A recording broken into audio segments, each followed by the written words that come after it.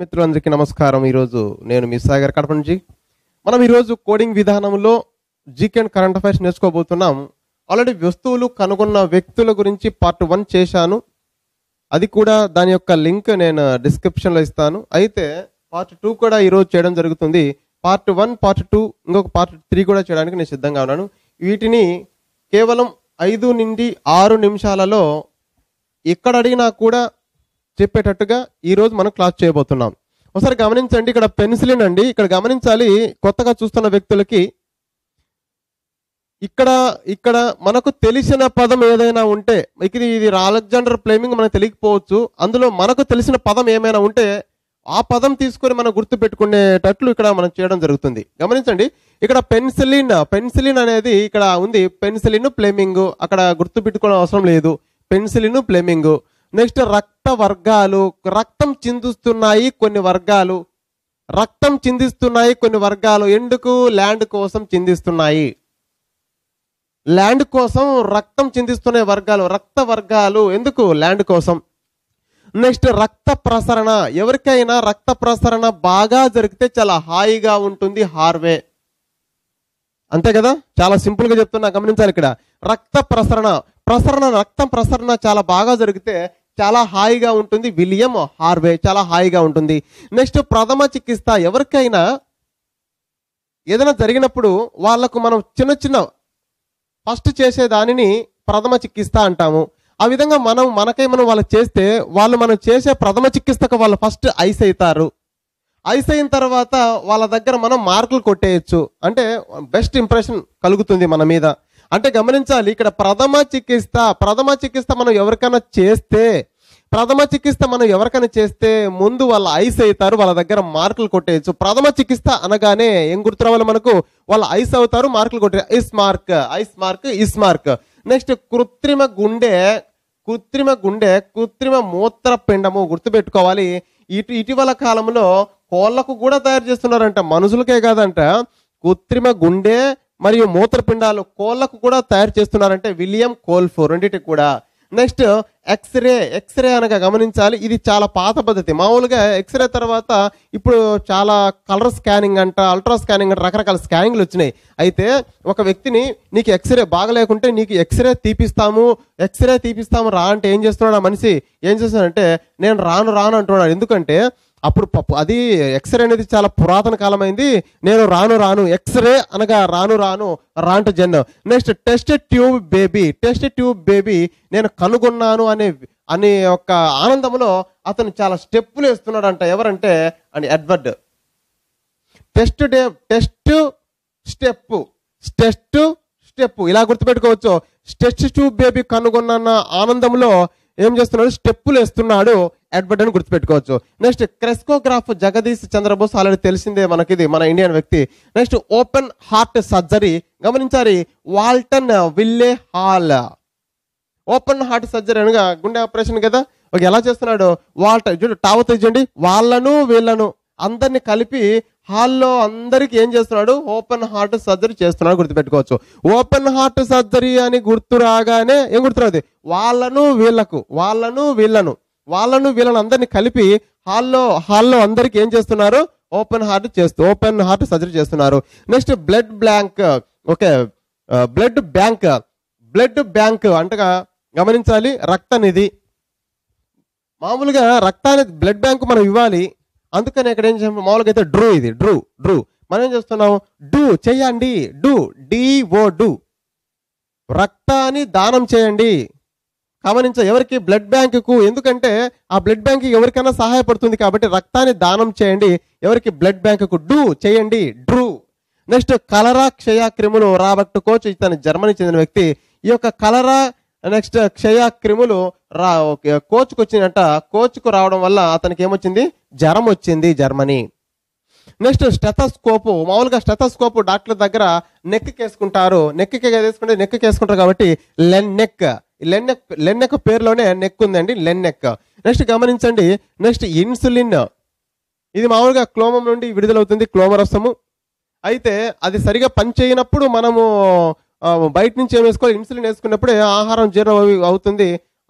మామూలుగా షుగర్ వ్యాధి వస్తుందండి. షుగర్ వ్యాధి వచ్చిన వాళ్ళకి ఇన్సులిన్ ఎక్కించాలి. మామూలుగా ఇన్సులిన్ వేసుకుంటే చార్లెస్ బెస్ట్ బ్యాటింగ్ చేస్తారంటండి, లేకపోతే చేయలేడంట. ఇన్సులిన్ గుర్తు రాగానే చార్లెస్ బెస్ట్గా బ్యాటింగ్ చేయాలండి. చార్లెస్ బెస్ట్గా బ్యాటింగ్ చేయాలంటే ఏం వేసుకోవాలి? ఇన్సులిన్ వేసుకోవాలని గుర్తుపెట్టుకోవచ్చు. 1కి 2 సార్లు చదవాలి. ఫస్ట్ ఆఫ్ ఆల్ ఆటోమేటిక్గా నార్మల్గా చదివినప్పుడు కొన్నాళ్ళకి మర్చిపోవచ్చు. ఈ విధంగా అయితే కొంతవరకు గుర్తుండడానికి ఆస్కారం ఉంది. నెక్స్ట్ వచ్చేసి డిఎన్ఏ. వాట్ ఏ కిక్ అండి, వాట్సన్ క్రిక్. డిఎన్ఏ కనుగొనడం అంటే గమనించాలి. What a kick, Watson Crick. Next vaccination. మామూలుగా వ్యాక్సిన్లు ఎవరికి వేస్తారండి?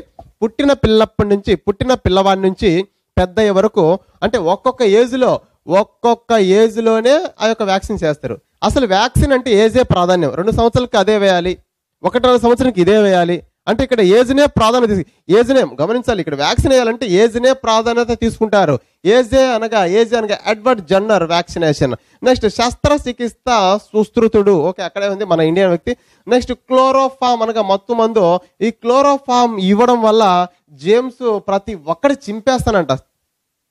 గమనించాలి, ఇక్కడ క్లోరోఫామ్ ఇవ్వడం వల్ల జేమ్స్ చింపేస్తానంట, మొత్తం ప్రతి ఒక్కదాన్ని చింపేస్తానంట James Simpson. Next bleaching powder ఎంత అంటే 10 అంట, 10 రూపీస్ అనక 10 నాస్ట్. నెక్స్ట్ మూవీ ప్రొజెక్ట్ చేయబడుతుంది. అప్పుడు థామస్ అల్వా తింటూ ఏడిసెను. ఏదైనా ఒక బాధాకరమైన సన్నివేశం వస్తే ఎవరైనా సినిమాల్లో కొంతమంది ఉండలేక వాళ్ళు ఆ యొక్క బాధాకరమైన సన్నివేశం ఏడుస్తూ ఉంటారు. ఇక్కడ మనం థామస్ గురించి మాట్లాడుతున్నాం. థామస్ మామూలుగా సినిమా హాల్లో ఏం తింటారంటే ఐస్ క్రీమ్ తింటారు, నెక్స్ట్ పాప్కార్న్ తింటారు. ఓకే, మూవీ ప్రాజెక్ట్ చేయబడుతున్నప్పుడు ఈయన పాప్కార్న్ తినలేదు. థామస్ అనే వ్యక్తి అల్వా తింటూ ఎడిసను. నెక్స్ట్ వచ్చేసి ఫోటోగ్రఫీ. గమనించాలి, ఫోటో ఎలా ఉండాలండి? ఇప్పటికీ ఫోటోగ్రఫీ గుడ్ గా ఉన్నప్పుడు మాత్రమే బాగుంటుంది photography. Next radium madam Curie తెలిసిందే. నెక్స్ట్ కాంతి వేగం గురించి చదవాలంటే అది పీజీ లెవెల్లో చదివితేనే అది ఎక్సలెంట్ గా ఉంటుందండి. ఎందుకంటే పీజీ లెవెల్ అంటే అది high level standard. Next dynamite, Alfred Nobel తెలిసిందే. Next atom bomb. ఇది ఇటీవల కాలంలో మనకు పాకిస్తాన్ దాడి నేపథ్యంలో వాళ్ళ సర్జికల్ స్ట్రైక్ నేపథ్యంలో మనం కూడా ఈ బాంబుల గురించి నేర్చుకోవాల్సిన ఆవశ్యకత ఉంది. Next అటం bomb అట్టోవన్. Okay, అటం bomb అట్టోవన్. Next hydrogen bomb Edward teller. దాదాపు ఒక 90% వరకు ఇక్కడ మనం గుర్తుల ద్వారా నేర్చుకోవడం జరిగింది. ఇప్పుడు గమనించండి, ఒకసారి నేను రివిజన్ చేస్తాను. Penicillin, Fleming. ఓకే, రక్త వర్గాలు దేనికోసం? ల్యాండ్ కోసం, కార్ల్ లాండ్స్టీనర్. నెక్స్ట్ రక్త ప్రసరణ బాగా జరిగితే చాలా హాయిగా ఉంటుంది, విలియం హార్వే. ప్రథమ చికిత్స ఎవరికైనా చేస్తే ముందు ఐస్ అవుతారు, తర్వాత వాళ్ళ దగ్గర మార్కులు కొట్టేవచ్చు, ఎస్ మార్క్. కృత్రిమ గుండెను, మూత్రపిండు కోళ్ళ కూడా తయారు చేస్తున్నారు, విలియం కోల్ఫ్. ఎక్స్రే వద్దు, ఎక్స్రే తీస్తారంటే రాను జెన్.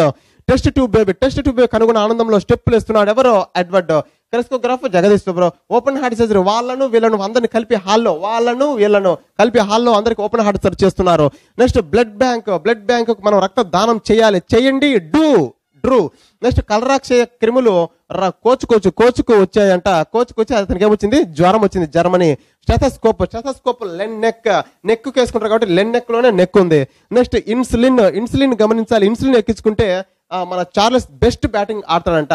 Next DNA కనుగొన్నానని Watson Crick. Vaccine అనేది ఒక ఏజ్ ప్రకారం ఏజే ముఖ్యం ఇక్కడ. ఎడ్వర్డ్ జన్నర్. శస్త్రచికిత్స సుశ్రుతుడు.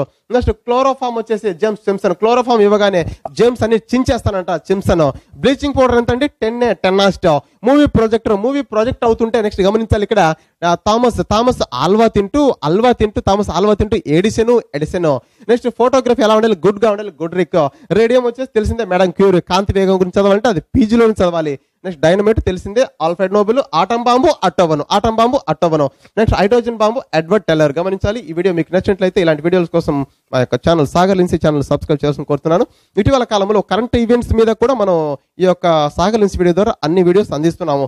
ఇటీవల కాలంలో మన సర్జికల్ స్ట్రైక్ అనే ఆ యొక్క విషయము, పుల్వామా దాడి అనే నేపథ్యంలో పాకిస్తాన్కు మనకు గ్రూప్ 1 స్థాయిలో, నెక్స్ట్ జనరల్ స్టడీస్ భాగంలో అది ఎస్ఏ పరంగా ఇవ్వచ్చు, బిట్ల పరంగా ఇవ్వచ్చు, ఏదైనా కూడా ఇటీవల అది బర్నింగ్ టాపిక్ కాబట్టి పాకిస్తాన్కి ఇండియాకున్న నదులు, పాకిస్తాన్కి ఇండియాకున్న సరిహద్దు రేఖలు, పాకిస్తాన్కు ఇండియాకున్న గతంలో జరిగిన యుద్ధాలు, వీటి మీద రావడానికి అనేది చాలా ఆస్కారం ఉంది. వీటిని బిట్ రావడానికి వాటి మీద కూడా మీరు వీడియో చూడాలంటే కంపల్సరీగా మన ఛానల్ సబ్స్క్రైబ్ చేయాల్సిందిగా కోరుచున్నాను. నమస్కారం.